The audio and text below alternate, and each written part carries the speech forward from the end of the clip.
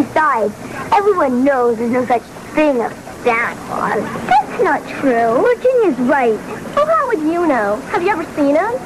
What's he look like, Virginia? I mean, in real life. Ever see him? Sure she has. We all have. There's that one in the street corner last year ringing a bell and asking for money. Virginia means the real Santa Claus. The ones who eats all the cookies and milk we leave them. Your parents see that. Julie's right. No, she's not. Of course there's a real Santa Claus. And of course Virginia hasn't seen him in real life. Well, then how can you believe in something you can't even see? I believe in God, even though I can't see him. Come on, are we going to play or not? There has to be a finish to every story.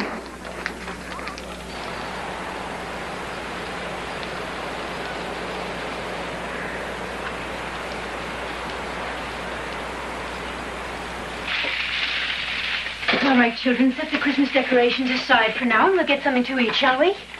I think we thought about that all day. Your father will be home soon, and I'm sure he'll be hungry. Merry Christmas. Oh, Jane, darling, we were so worried. What happened? What's all this? What is it, Papa? Tell us. What is it? I said it's a Merry Christmas. Do you like it? It's the most beautiful cut-down tree I've ever seen. It's great, Papa, really great.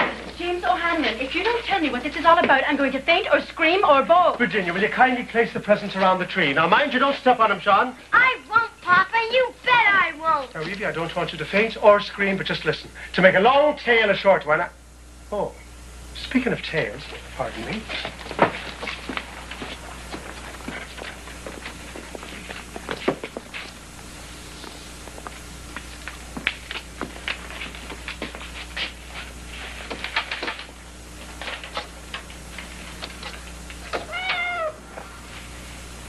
Oh, Papa. He was a friend when I needed one. James, how can we afford to be feeding a kitten now? Not much less all this. Let him eat briskets. Come now. Let me tell you what's happened. Come on. It seems that fella that I helped to catch in the alleyway behind O'Hara's has got himself an attorney. Since he'll be going to trial, I had to sign some legal papers, you understand. Yeah. Well, he won't be getting away, though, because it seems he also has quite a record in Chicago. In fact, he's wanted so much there that they've offered a small reward. There you are, darling. Oh, praise the Lord. Yes, of course, that's all I've got left after I bought the tree and the gifts and some food. I'll make it stretch. Just for 1 week. I had another surprise waiting for me down at the police station. What more? It seems that the fair city of New York has a need for police officers. And after the incident at O'Hara's, and at Senior Officer Flynn's suggestion, they've asked me to become one of New York's finest. They said, and I'm quoting here, they said that I displayed extreme heroism. Are you going to ride a horse, Papa? Can I ride it? Can I name it? Oh, what a bright goose of a boy. That may come, Sean, lad, but first there'll be some training. I start the day after Christmas. Oh, Papa, I'm so proud of you. Well, I hope that Maria will have cause to be proud of her papa as well. What do you mean? There's a chance that Dom Dinelli will be joining the force, too. Oh, I wonder how that came about. And Officer Flynn said the precinct needed several good men, and so... That will be the best medicine for Maria's mother. Mm-hmm. You hear that, Nicky? Ain't it? Maria's gonna get her Christmas wish from Santa. Nicky? Yeah! After St. Nicholas. At least his name isn't Santa or Claus. Claus? Oh, Sean. Oh. I'm going to start the dinner. Yes, Martha, I'll pick up the cooking sherry on the way home. No, I won't be late. Yes, Mother. Yes, Martha, yes.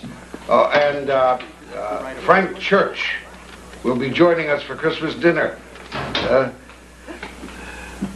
And Martha, he just might bring a friend.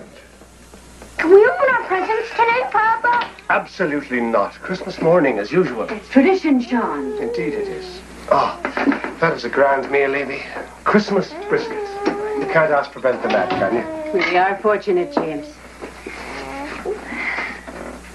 Well, what's this? It's for you, Papa. It can't wait till tomorrow. It'll be too late. Is it something you made? No, I found a penny.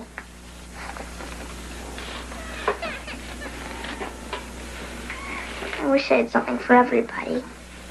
Being my daughter is gift enough. Go on, Papa. Open your presents. Well, all right. We'll make an exception this time, since tomorrow will be too late. It's today's paper, Papa. Today's. Not a soggy, smelly one from yesterday. But how did you manage to... The newsboy let me buy it for a penny. It was his last paper. Thank you, Virginia. I love you. And I love you too, Papa.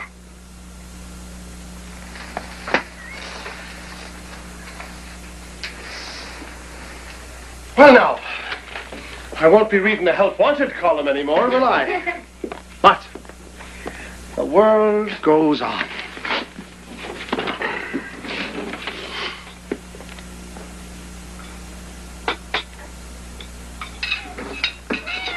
Sean, you put that cat down and you come and help me with these dishes. Oh, no.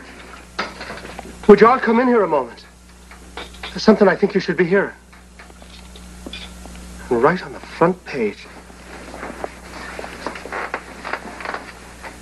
Is there a Santa Claus? We take pleasure in answering at once, and thus prominently, the communication below, expressing at the same time our great gratification that its faithful author is numbered among the friends of the Sun. Dear editor, I am 8 years old. Some of my little friends say there is no Santa Claus. Papa says, if you see it in the sun, it's so. Please tell me the truth. Is there a Santa Claus? And it's signed, Virginia O'Hanlon. Well, Papa, what does it say? Virginia, your little friends are wrong. They have been affected by the skepticism of a skeptical age. They do not believe except what they see. They think that nothing can be which is not comprehensible by their little minds. All minds, Virginia, whether they be men's or children's, are little. In this great universe of ours, man is a mere insect, an ant in his intellect, as compared with the boundless world about him, as measured by the intelligence capable of grasping the whole truth and knowledge. Yes, Virginia, there is a Santa Claus. He exists as certainly as love and generosity and devotion exist, and you know that they abound and give to your life its highest beauty and joy. Alas, how dreary would be the world if there were no Santa Claus. It would be as dreary as if there were no Virginias. There would be no childlike faith then, no poetry, no romance to make tolerable this existence. We should have no enjoyment except in sense and sight. The external light with which childhood fills the world would be extinguished. Not believe in Santa Claus? You might as well not believe in fairies. You might get your papas or hire men to watch in all the chimneys on Christmas Eve to catch Santa Claus. But even if they do not see Santa Claus coming down, what would that prove? Nobody sees Santa Claus. The most real things in the world are those that neither children nor man can see. Did you ever see fairies dancing on the lawn? Of course not. But that's not proof that they're not there. Nobody can conceive or imagine all the wonders there are unseen and unseeable in the world. You tear apart a baby's rattle and see what makes the noise inside. But there is a veil covering the unseen world which not the strongest men, no even the united strength of all the strongest men that ever lived could tear apart. Only faith, fancy, poetry, love, romance can push aside that curtain and view the supernal beauty and glory beyond. Is it all real? Ah, Virginia. In all this world there is nothing else as real and abiding. No Santa Claus? Thank God he lives, and he lives forever. 1,000 years from now, Virginia. Nay, 10 times 10,000 years from now. He will continue to make glad the heart of childhood.